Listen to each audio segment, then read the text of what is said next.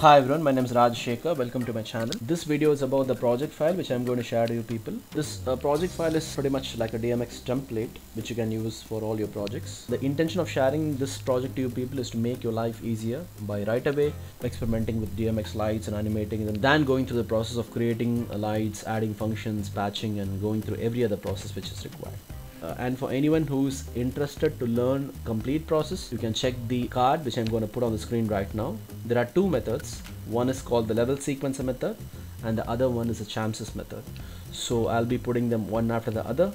I will also be sharing a third link on the screen, the third card, which is about the difference between Unreal Engine 4.26 and the 4.27 in terms of DMX library. So anyone who is interested to know about it, please click on it and watch that and then get back to this. So this project file will enable you to right away get started with your DMX. You can start testing your DMX lights and see how it works. I'll be sharing you the Dropbox link of this project in the description of this video. So how you need to go about is download this file, make a second copy of it in your computer and work on one. In the event something happens, you always have a copy to restore it. So that's how you use it. So the moment you run the project, a default template opens up. Go to content and this is the map. Here's your DMX library and this is the level sequencer. So let's run the map by clicking on RTS DMX. So this is a small test environment which I've created for you people. So there are totally let me check. There are totally 19 lights in the scene except the matrix and the laser. Everything else is duplicated. So that's about the lights. I have organized them in the outliner. As you see, these are default stuffs, the DMX lights and the truss. In content browser, under content, I have a folder called DMX Childs where you'll find all the child version of DMX fixtures. In the event if you plan to create additional lights, you can drag and drop from this than doing it from the master DMX fixture content folder. About the universe and port range. For this test project, I've added 10 universe, which is more than enough for you to test. In the event if you want to make any changes to the port universe, you can always go to edit, project settings, go all the way down and look for DMX plugin, and then inside this under DMX communication settings you will have input and output ports. Make sure it's on ArtNet and you can change the amount of universes you want. We will get back to this window later as we'll be discussing something important here. So let's close this out. Let's get inside the DMX library. From this version of 4.27, there is no controller tab. Only when you enable, this is only for information, only when you enable the ports you will have these options here and then you will be able to create fixtures as well.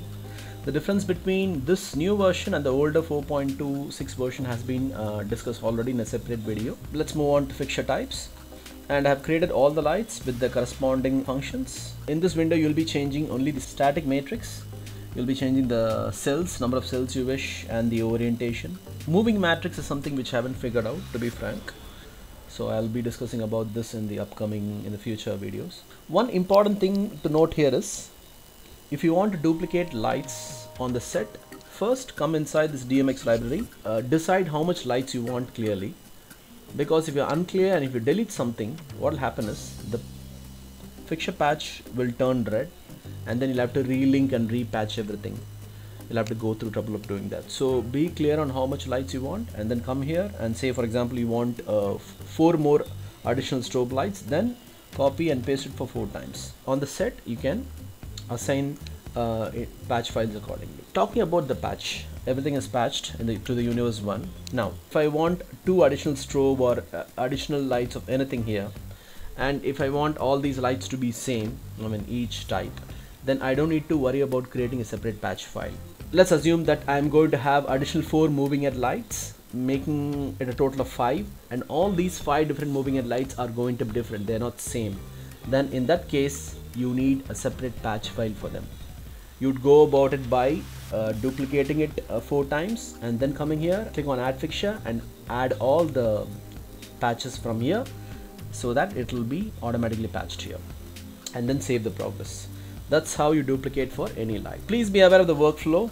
In the event if you have any doubts, you can refer to the videos which I've created before.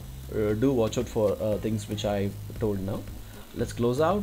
Let's get inside the sequencer. The moment you're inside, click on patch and click add all patches.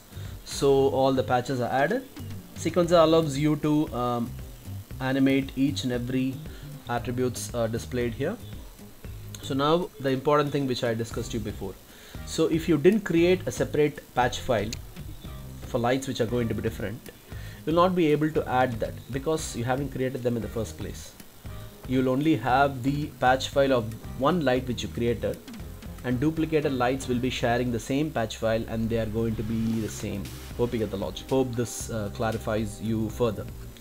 So that's why you need to be clear on how many lights and how they are going to be in the first place, and then physically create lights here and then link them to their corresponding patch file. Once you've done animating, adding your keyframes here, you have the option to export this out to a movie, which we have discussed earlier in a separate video, adding camera angles and to whatever style you want. There are a lot of shortcuts for level sequencer.